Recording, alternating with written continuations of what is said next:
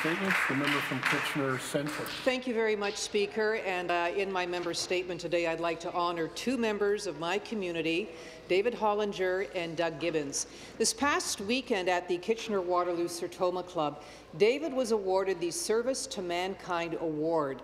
David has lived his life as someone always willing to give to other people, often performing work to help inspire youth, serving on the Board of Governors for Conestoga College, and fundraising for local charities and community projects. David is now retired, and he still volunteers for One Roof in Kitchener. This is a support centre for youth in crisis.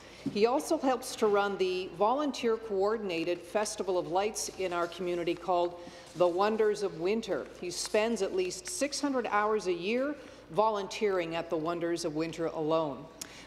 The other recipient, Doug Gibbons, was also honoured this weekend as the Surto Man of the Year.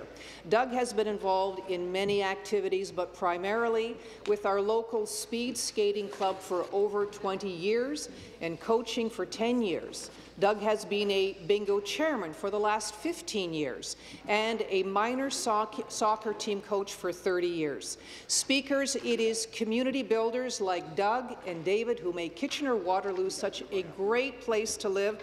I congratulate them, and it is my pleasure to praise them here today. Thank you.